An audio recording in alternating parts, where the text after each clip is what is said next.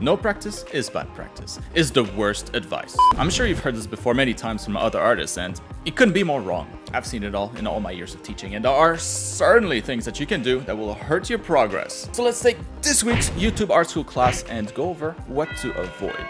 Oh yes, quickly, class is starting!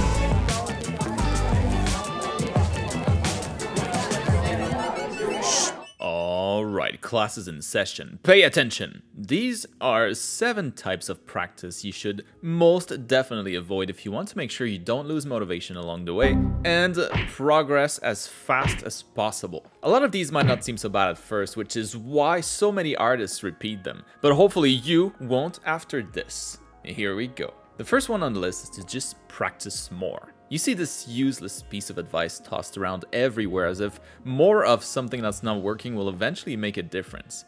If you're not happy with your progress, the method is what should change, not doing more of the same.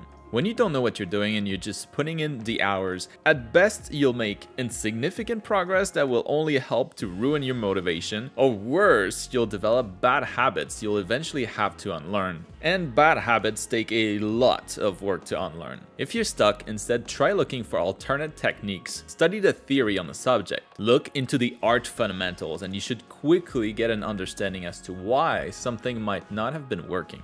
The second thing you must have heard before is to stop copying. Copying sounds bad, and to be fair, it is bad if you're trying to pass something you didn't make as your own, but copying is at the root of all learning, so you should most definitely copy. Copy from life or from photo references, of course, to build a strong and accurate visual library, but if you've been working on your art fundamentals like gesture drawing, construction, perspective, anatomy, color theory, design, etc., you shouldn't hesitate to copy other artists as a learning exercise. It's super helpful to understand how others stylize anatomy, for example, or how they use colors in their art. It's a way to learn their recipes, essentially, just like cooking. It's a lot easier to learn a recipe and make it your own by adjusting it to your taste over time, rather than figuring out all the ingredients and the ratio of each on your own.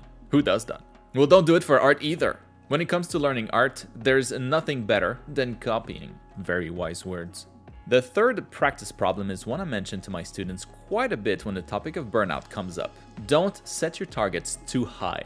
It's normal to get more bold and try more advanced and technical drawings as you get better, but I've noticed often the increase in difficulty is faster than the increase in skills. When you try to draw or paint something that's well beyond your skill level, you might still eventually be able to power through and finish it, but not without having to climb through many metaphorical walls along the way. When the path from start to finish is hard and long, you don't get that happy feeling reward when you complete a piece as often. Sometimes there are so many walls in your way that you'll just give up or burn out completely. Instead, try setting the difficulty level way lower to something that you can almost surely crush. Don't make it too easy, of course, or else you won't get any better, but plan drawings that will feel like they won't take too long and are mostly well within your comfort zone. If you're planning a big drawing with like 5 characters, maybe dial it back to 1 or 2 and give yourself the option to add more if you're really into it later. Aim small and expand from there if needed. That's much more rewarding than aiming too big and dialing things back or just straight up stopping and giving up. The first option leaves you feeling good about yourself and the other feels bad. Art should feel good. Nothing feels better than getting better at something, and if you need help getting better at art, well, you should definitely check out my art program. My guarantee is that by the end, you'll be able to draw anything your mind can imagine. Check out the deets with the link in the video description and make sure that you use the coupon down there as well for the biggest discount of the year. You have until the end of the month, so a couple more days left. Check it out! The fourth practice fail is to get attached to your drawings or parts of your drawings as you work on them. Now I will say I definitely was guilty of that when I was younger, as most artists do, I'm sure. You spend a lot of time on a piece, struggle a bunch, and it slowly starts to feel like your baby almost. This makes it particularly hard to erase certain parts and redo them, even though that's what might be best for the drawing.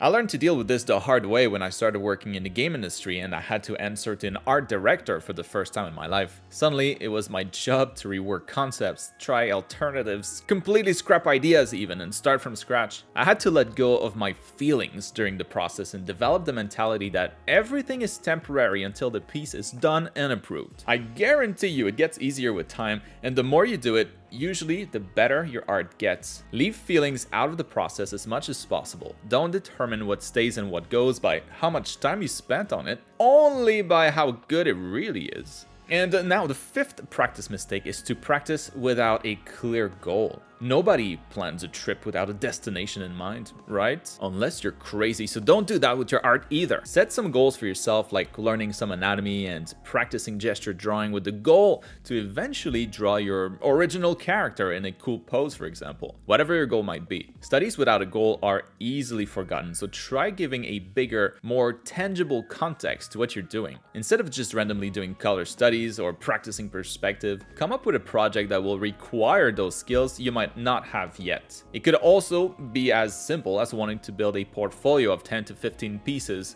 by a certain date, just random numbers, but whatever it is, always have a goal. The sixth drawing practice that actually makes you worse is to practice drawing things you don't enjoy. This goes for studies too. Always try to find an angle that's fun for you. I'm sure you've heard before that you should practice this or that even if you don't enjoy it because it's important, but none of that matters if you're heading straight for burnout. It's very simple. Over time, we naturally do more of what we enjoy and less of what we don't. We're pretty basic creatures. Now, let's say you suck at anatomy because you hate studying that, and as a result, your characters look like deformed sausages. You probably don't like that either. The trick is to find just the right amount of anatomy to study to help yourself slightly improve your results, but not past the point where things aren't fun. Don't dive into a 6-month intensive anatomy study session, unless that's fun for you, obviously. Instead, try looking into it just a little bit. Find a little nugget of information that will help make your art like 5% better. When your character actually starts to look better, the anatomy study or whatever it is you're studying will slowly become more palatable. Over time,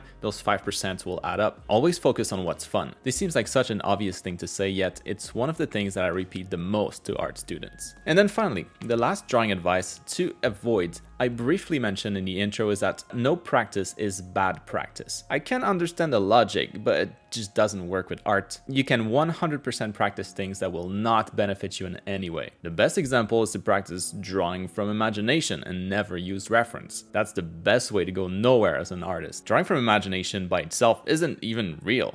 Unless you were blind from birth, you're really only drawing from what you've seen and memorized so far. The difference between someone who's actually walking through life, seeing things around them, like casually, and maybe memorizing a few things left and right, versus someone who's actively observing their surroundings, actively observing real-life references or photo references and trying to get better by studying the subjects, is just going to be massive. The first one will make baby steps, while the second one will make leaps and bounds.